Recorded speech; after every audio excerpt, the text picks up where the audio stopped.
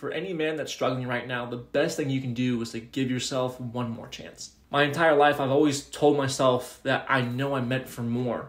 But at the time, it felt like no matter what, nothing was working. I felt hopeless. I had this crippling self-doubt and these limiting beliefs I would tell myself. And I thought I would have this depressed feeling for the rest of my life.